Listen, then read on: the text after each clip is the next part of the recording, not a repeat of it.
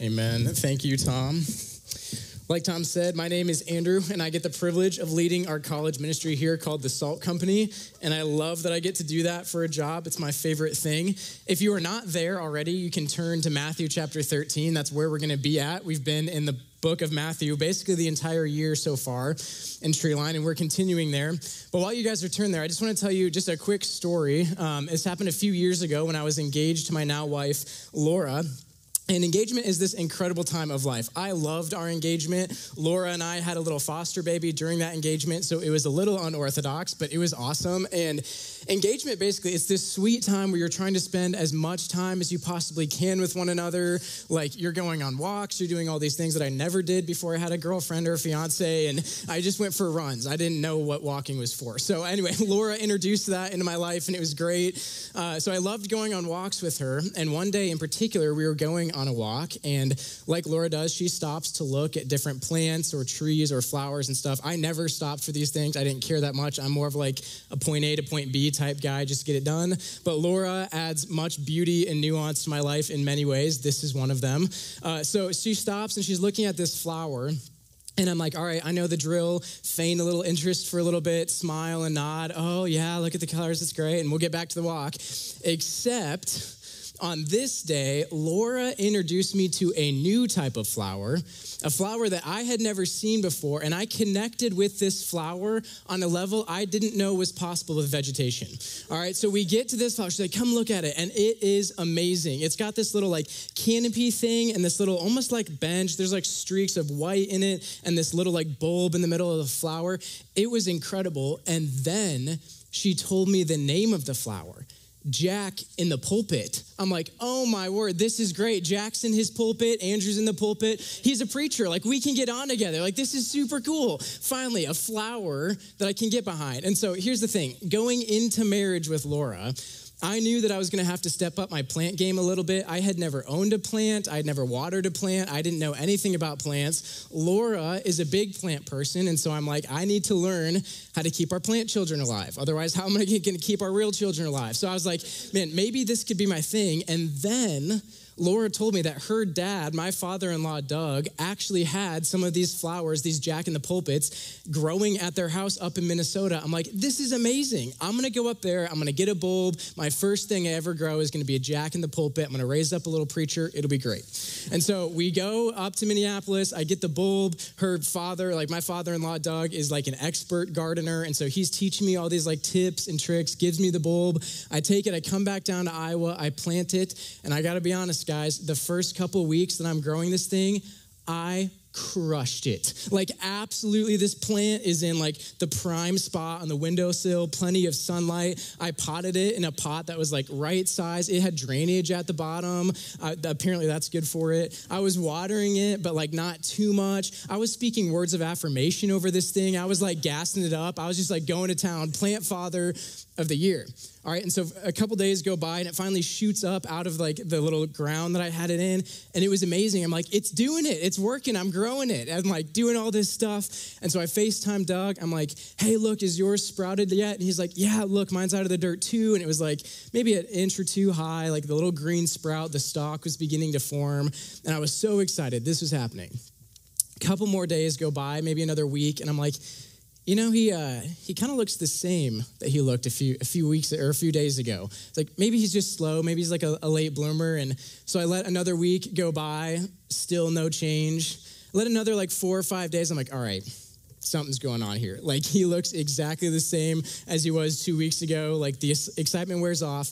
Let me FaceTime Doug and see what he has to say. So I was like, hey, how's your like Jack in the pulpit doing, Doug? Like, mine, like, I don't really know. He's like, I think pretty good. And he turns the camera to his Jack in the pulpit, and this thing is ridiculous. Like, absolute mega church sanctuary, all right? Vaulted ceilings, stained glass windows, a pulpit that was ornate. Charles Spurgeon would have loved to preach out of this thing. Full bloom, all right? All the colors, all everything. This thing is good to go. I was like, dude, mine's barely a church plant. It's just a little nub still. Like, I think something went wrong. And he's like, yeah, definitely something went wrong with it. He's like, hey, do me a favor real quick. Just grab the top and just give it a little pull for me. I was like, all right, I can do that. And so I grab the top of this plant. I give it just the like littlest pull ever. and boom, out of the soil. No roots, no nothing. I had planted it like half an inch under the soil because I thought the sunlight still needed to get to the seed for it to grow. So no roots, no chance of this thing to growing. Jack's dead. I'm a murderer. My father-in-law probably has a lower perspective of me. This plant went nowhere, all right? What was wrong with the plant? Was there anything wrong with the seed? No. Was there anything wrong with the original sower, Doug? No, his instructions were good. What was wrong? It was the soil. Some of you are like, no, the soil was fine. You were the problem. It's like, all right, fair enough, maybe that. But in actuality, the environment I put this seed in was totally incapable of fostering the life that this seed was supposed to happen in. You see, this story is actually kind of like the story that Jesus tells this morning. It's similar to me in the plant, but unlike my incident, in this case, there's no problem with the seed and definitely no issue with the sower. The issue is with the soil. And so this parable, it's called the parable of the soil, and it's a little bit misleading in its name. It's called the parable of the sower, but really it should be called the parable of the soils, because though the sower is the only character, he is not at all the focal point.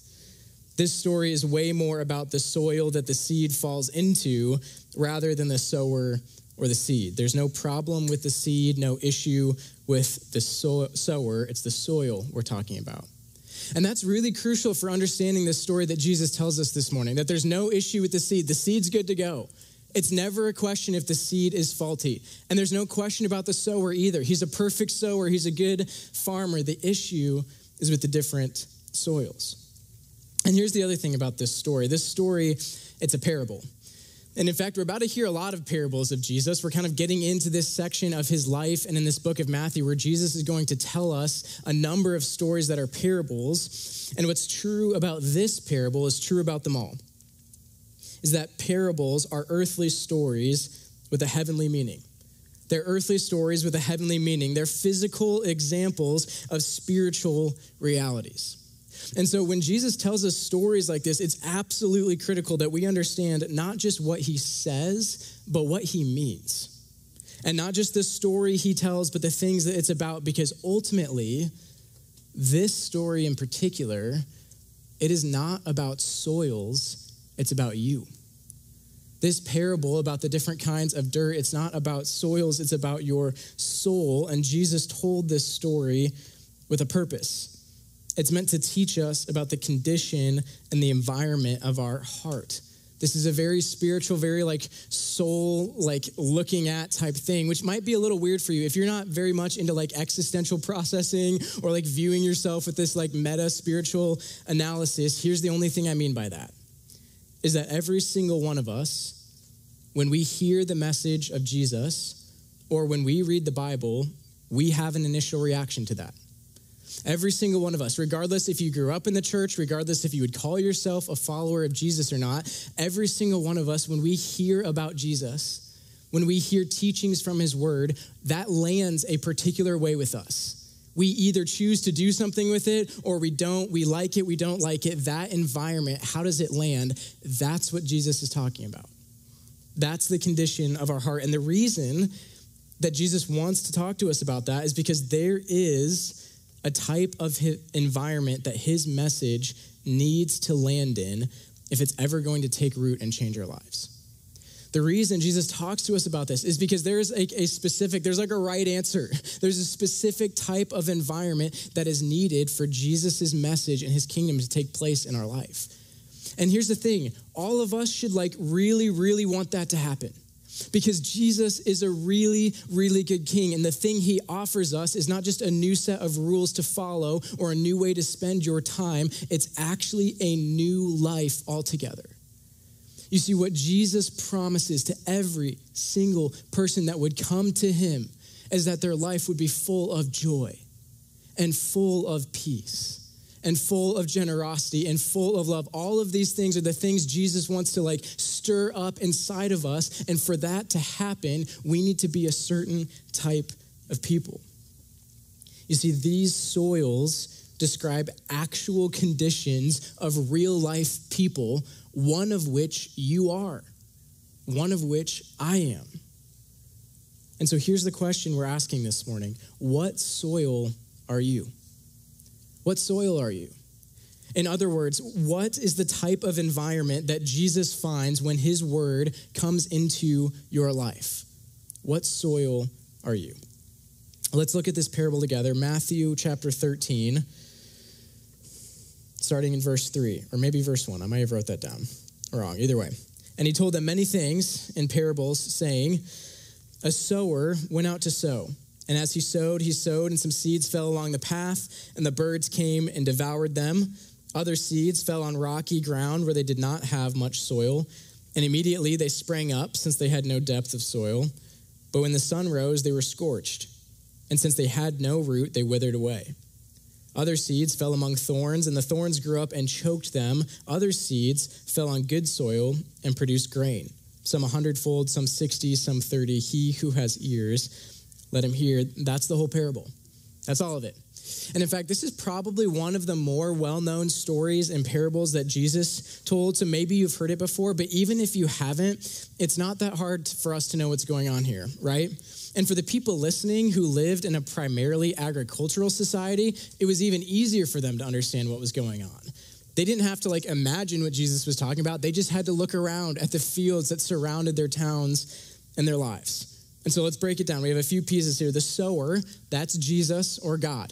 He is the one that sends his message, that sends his kingdom into the world. The sower is Jesus. You have the seed, and the seed, that's his word. It's the message of the gospel or the message of the kingdom of God. It's this is my message. This is what it is. He's sending it out. That's the seed. And it falls into 4 types of soils. Did you catch what they were? 4 types. The first 3 are bad. It's like the soil that I made for my little Jack in the Pulpit. Didn't work out so well. So 3 bad soils. The first one is you got the path, which is too packed down and hard for the seed to go even down to. You've seen paths next to fields that are walked on or treaded on. It's too hard. The seed doesn't even go down into it. You've got the rocky soil, which if you know anything about topsoil, which maybe if you're from Iowa, there's a higher chance of that like I am. But topsoil, eventually you get down and there's bedrock beneath it. Sometimes that bedrock is so high that you can't plant anything in it because the roots of plants can't get down. Or maybe there was just a bunch of rocks mixed into it and the roots couldn't spread out. Either way, the rocky soil is bad soil. You can have no roots in it. And number 3, you've got the thorny soil, which it did produce a plant, but there were other things growing in that soil too, weeds, and the weeds and thorns choked it out. 3 bad soils. Nothing wrong with the sower, no issues with the seed, just 3 soils that couldn't sustain the life that was literally dropped into their lap. And then the parable lands, and it lands on the good soil. What did it say? It said, other seeds fell on good soil and produced grain, some 100-fold, some 60, and some 30. So you have now the good soil, which the seed was not only able to fall down into, but there was nothing in that soil that was preventing the growth. The soil had space for and facilitated the growth of this plant, and it bore much fruit. The plant had its way and accomplished its task in the good soil. All right, so that's the picture. You kind of get the gist of it, right? 3 bad soils, 1 good soil, plants growing up. What does it mean? How does that actually apply to us? And why does Jesus choose to compare his kingdom to a seed in a garden? Why does that matter to us? Why would Jesus, of all the things he could have chosen in this world, why did he choose a seed and a plant to represent him in his kingdom? I think the reason that Jesus compared his kingdom to a seed is that so it would be so blatant and so unmistakably clear to us that his kingdom is different than the kingdoms of the world. You see, Jesus' kingdom, it doesn't come with swords and cannons. It comes with truth and love. Jesus' kingdom is one that grows slowly and creates new life. It doesn't come and steal, kill, and enslave. Think about it for a minute. Think how earthly kingdoms actually get established here on earth. There's wars, there's blood, there's kings that send armies forth and stake their flag in the ground. That's how it works. People conquer, they kill, they enslave. That's how kingdoms go forward. Even in the business world, the people who have money and power, they pay for advertisements. And even in democracy, we're not like that different, right? Like still 49% of the population doesn't vote for the current president. But when they like get in office, 49% of people have to submit to that. Kingdoms go through power, wealth, and influence in this world. Jesus' kingdom is different. You see, every one of those kingdoms becomes a kingdom by exerting power and aggression and force onto other people. Jesus' kingdom begins in you. And it's kind, and it's gentle, and it's not harsh. It starts within you, and it changes you from the inside out, and slowly but surely, it brings new life and growth and joy and peace. Jesus' kingdom is different. Now, I don't know if that's what you thought the message of Christianity was. Maybe you thought the message of Christianity was come and do all these good things, and maybe you'll be good enough one day. Maybe you thought like the message of Christianity was conform and be like this certain group of people and then you can belong. I'm telling you, the message of Christianity is come and be changed from the inside out. Come and know your God and let him build something new inside of you that is amazing and beautiful and worthwhile. That's the message of our kingdom. And Jesus, he's trying to make you the type of soil and the type of person that can sustain that type of growth. Think about it for a minute.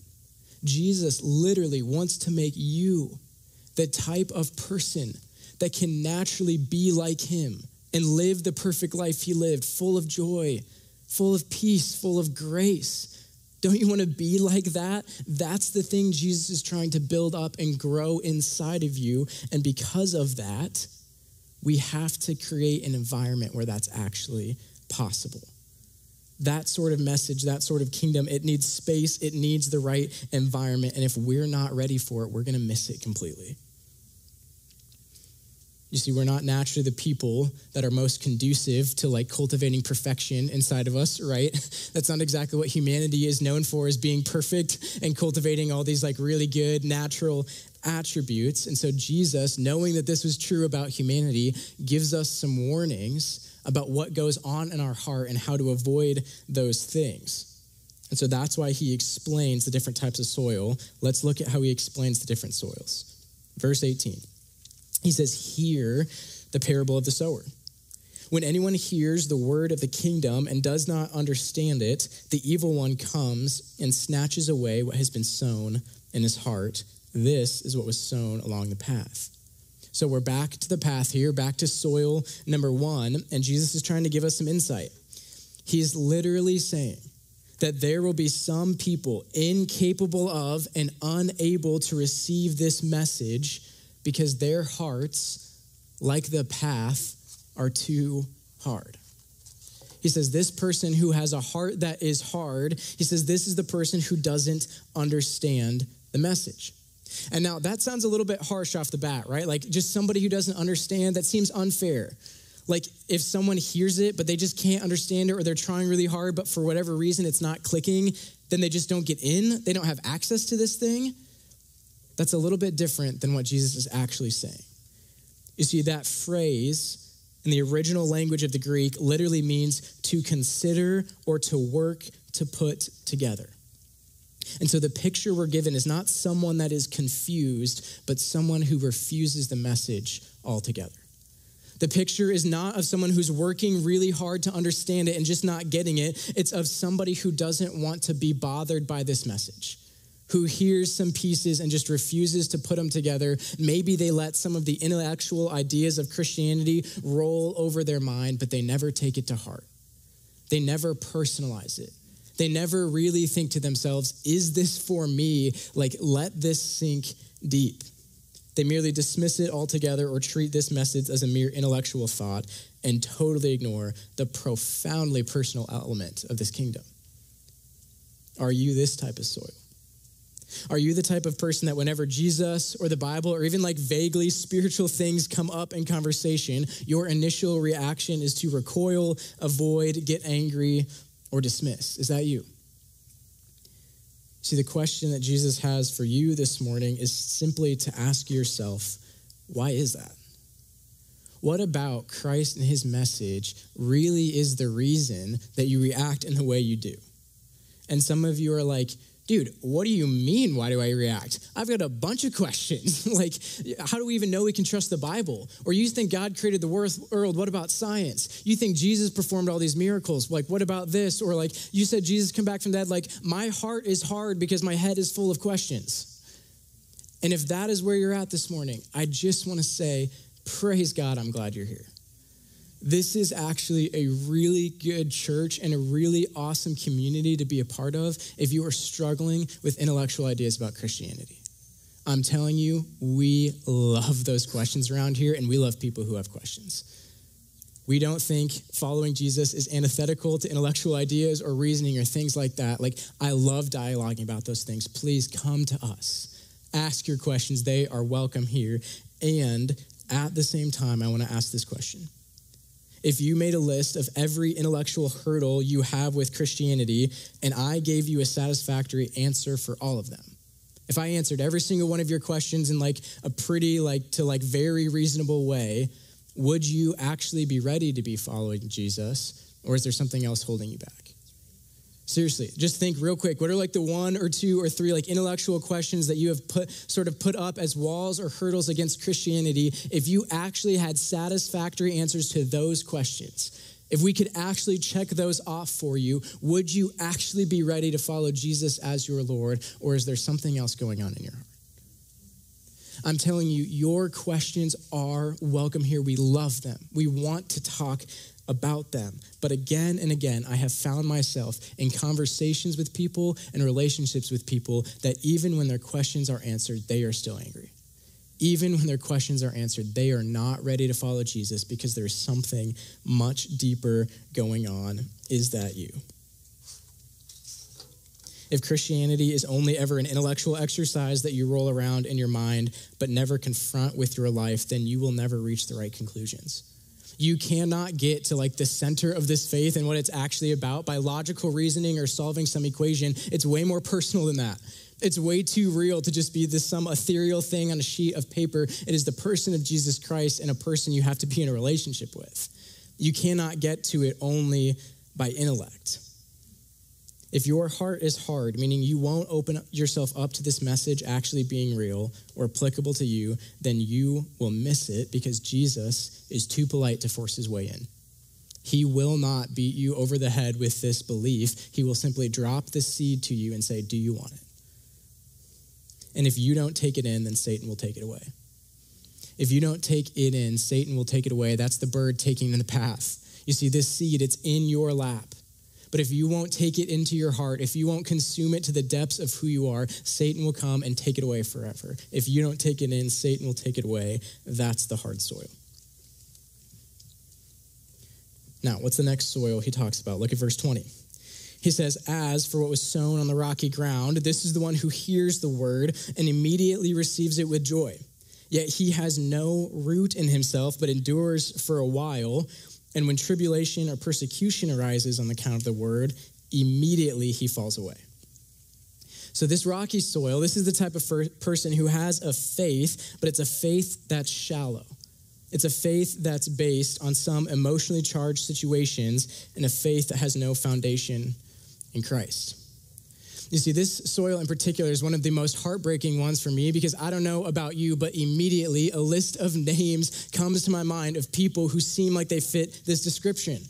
I have multiple names of people that were deep, deep Christian friends in college that now want nothing to do with Jesus and are in no way following him. This passage explains what happens. And it doesn't make it less sad, but it does make it a little bit comforting that Jesus provides some clarity. He's saying, I knew this was going to happen. I knew some people would get really excited about something for a little bit and then walk away. Again, the issue isn't with the sower and it's not with the seed, it's with the soil.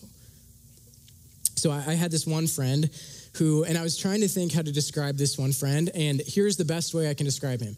He is everything you imagine when you imagine a guy in a fraternity named Chad. All right, that's this guy. His name wasn't Chad, but it should have been Chad. Like, sorry if your name is Chad, but like, this is what it is. Fraternity Chad and everything that comes with that. That was this dude. And I loved that dude then, still do now. He was awesome. The dude was reckless. Oh my word. Some of the stories he would come back with after his weekends out doing like Lord knows what was incredible. And so we just loved having him around. We'd always invite him to Salts, to different things. Like, man, if this guy ever came to know Jesus, it would be amazing. And eventually we wore him down. He came to Salt with us and we were like, yeah, he's probably not going to love this, like, whatever. And he did. He was like, dude, is that real? We're like, I mean, I think it is. Like, I'm following Jesus. Like, so I brought you here. And he come back another week. In a few weeks, he comes back. And I remember the night that he put his hand up and said, I'm ready to follow Jesus.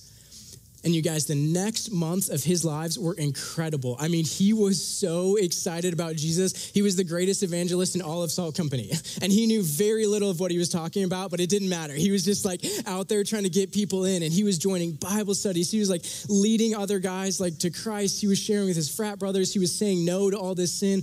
It was amazing, you guys. Like, Salt Company was electric because this guy and kind of his crew that he was running with started to know Jesus. And then winter break happened, and he went home and he left, and the first Salt Company comes back in the new year and he's not there. And we're like, hey man, like miss you, see you next week or whatever. No response. Didn't come again the next week, and we're like, dude, what's up, man? Like, Salt's still going, Jesus still cool, right? Like, and nothing. And a couple weeks go by and we realized he had blocked all of our numbers. Everybody who had ever loved him and opened up their life to him the past few months to teach him about Jesus, just gone. And we were like, why? A few months later, we learned that over Christmas break, as he was like wrestling with Jesus, he realized that some of the illegal ways that he was making money may have to go if Jesus was going to continue to be his Lord. Over Christmas break, he realized that if he was going to continue to follow Jesus, then maybe taking a different girl home every weekend to sleep with wasn't going to fit anymore. And as he sort of like sat over Christmas break and contemplated what his new life in Jesus would look like, things were getting scorched up in the heat. But here's the thing. Here's what that revealed about him. It revealed that the things he really loved were the things he lost in the sun, not Jesus himself. You see, that's what's true about this passage. See, it's really easy to get really excited about Jesus. See, his life was filled with shame. All the reckless things he did, he needed a savior and he knew it. He was carrying a low-level guilt and shame, and he came to Salt. And week in and week out, we preach the message that we're going to preach here again and again, that Jesus saves no matter what. There is no guilt. There is no shame. That is true. And he felt that. And yet, at the same time, that might mean that we actually have to say no to some of the things that characterized our old life as we begin to follow Jesus. And this guy, he loved the idea of a savior that forgives him. He did not love that savior more than he loved these other things. And when it was going to cost him that, he left.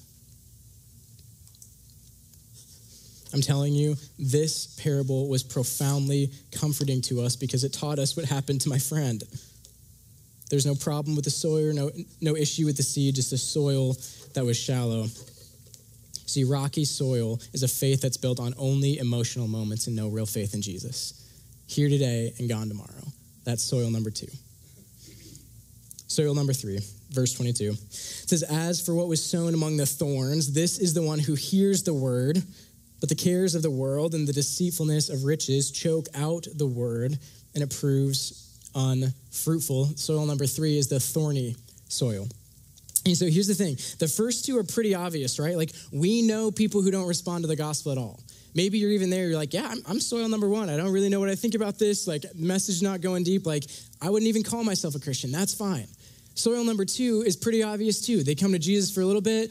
Doesn't work out for them. They don't want to give up anything else. They want Jesus plus the world, so they leave. They wouldn't call themselves Christians either. Pretty obvious. This one is a little bit more difficult to diagnose, both in the church and in your own life, because this soil is way more subtle. Because the people who are this soil do, in fact, have faith. You have faith in Jesus. You have a plant in the ground, right? It said the plant, it took root and it sprang up. What they're struggling with is that there are other things in the soil too. You have a plant, You have roots. Your faith is in Jesus. There are just some other things in the garden as well competing for it. And at a minimum, their fruit is being choked out. And worst case scenario is that after years and years of being in this soil, the plant itself will die. To quote Tim Keller about this specific soil, it says, some of you have put your faith in Jesus for salvation. You really have, and that's a really good thing. But you have yet to fully believe that the only way you will ever be holy and happy is to actually make Jesus Lord of every area of your life. That's this soil. It's like, yes, my faith is in Jesus. I do trust him for salvation. I'm not just looking for a quick fix. I'm not just looking for an emotional moment. Jesus Christ is my Savior, and yet I want to hold on to some other things. I want Jesus' plant in my garden, but I want a few things to grow alongside of them that I'm not willing to give up. And these weeds, they can look like so many different things. And not even bad things. Honestly, like some of these weeds can be really, really good things that if you let them compete with Jesus, they will choke him out. Weeds can look like different things. Maybe you can't get off of Zillow dreaming about the dream house you think you have to be happy. You can't take your eyes off your next project, either at your house or at work. Your investment or banking apps are the most used apps on your screen time. You won't physically or metaphorically let go of your children because you have to have control over them. You're pursuing endless wealth, more education, more hobbies, more news, more political debates, and your life is full. You love Jesus. You really, really do, and yet you are tired. You really love Jesus, and you actually think this message is true, and at the same time, you really feel like it's just not working. You feel exhausted. You feel worn out from trying to live this life and hold on to Jesus. You see, this soil is the most miserable of all the soils. It's miserable because you do love Jesus, and so you wake up early on Sunday to go to church.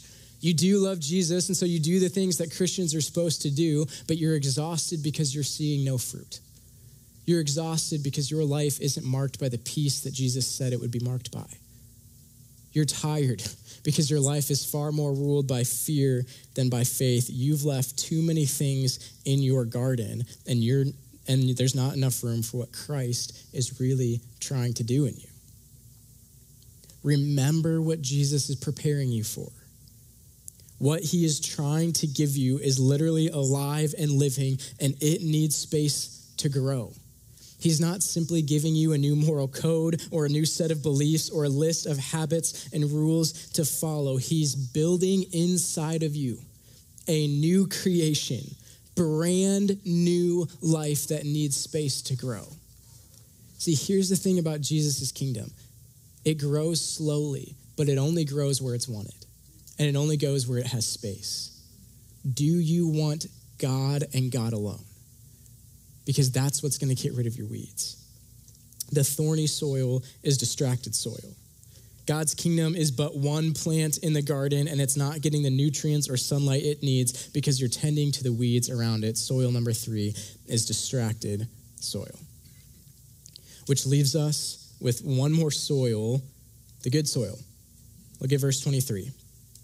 As for what was sown on good soil, this is the one who hears the word and understands it.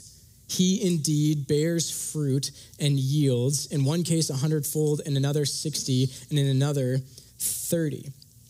So this good soil, this is the soil that receives the word of God with eagerness and bears fruit. Here's what I love about the good soil. Here's what I love about like the one fruit where the kingdom of God can actually grow. All it takes to actually be this good soil is just a heart that says, Jesus, I want you, and nothing else. All it takes to actually be a good soil is not do all this gardening, is not get rid of everything, is not do this like list of things to get ready. It's simply be a soil that says, Jesus, I want your word. Jesus, I have nothing else. I am tired. Come give me rest. Jesus, I am weary. Come give me strength. That's all it takes to be the good soil. Is say, Jesus, if I have you and nothing else, that's enough for me because that's all I want. I am receptive and eager to the word of God. All it takes to get Jesus in that way and really get his message is to go to him and say, I want whatever you have to say to me. And you guys, this good soil, it can look like so many different things. And I want to be really encouraging this morning because I actually think there is good soil all over this church. In fact, I just want to list a couple of examples of good soil. Tony Lynn over here is good soil. Here's how I know Tony is good soil. Amen. Yes. Tony has read the Bible approximately 17,000 times more than I've read the Bible. Tony has preached more sermons than I've ever listened to in my entire life, and yet, week in and week out, Tony is my biggest encourager as a preacher. Because Tony doesn't come here to hear from Andrew. Tony comes here to hear from the Word of God. And every single week we open up this Bible, Tony has a heart that says, I want to hear God. What is God going to say to me? I'm ready. I'm eager. You guys, he's been following Jesus for decades. I want to be like that. I never want to lose my hunger and my receptivity to the Word of God. It's changing his life. That's Tony. I could talk about Jessie Langmeyer, who's in medical school right now. And she came to David and Laura, my wife who works on staff, Laura and David, our lead pastor, to ask for advice on what path she should take in medical school. They don't know anything about surgery. They don't know what the best courses to take or whatever. Here's what they do know. They know their Bibles and they know how to pray. And Jessie didn't just want professional advice. She wanted spiritual advice. Even in a decision like that, she wanted to know, what does God want for me? What does God's word say about my career path? She came to them because she was hungry. That's good soil. I think about Andrew and Morgan Campbell, who are new to our church. They were sitting on our back deck hanging out the other day, and Andrew referenced the very first sermon he ever heard at Treeline and how it's shaping the way he thinks about his family life and interacting with them. You guys, I was blown away by that.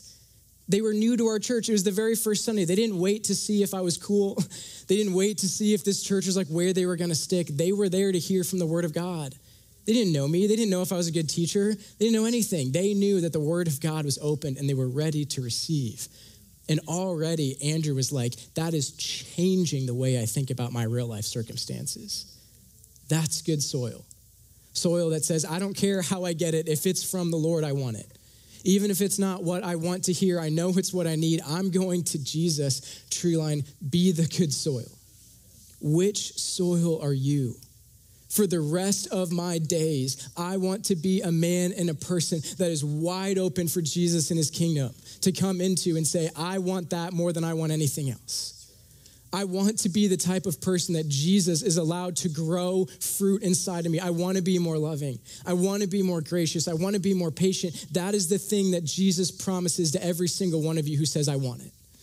That's all it takes to be the good soil, is to go to Jesus, and he freely offers it. He died for you on the cross so that everything that might separate you from that reality could be forgiven. And he looks past all of that and says, welcome home. That is what it means to follow Jesus, is to say yes to the thing he's trying to build inside of you. Will you pray with me?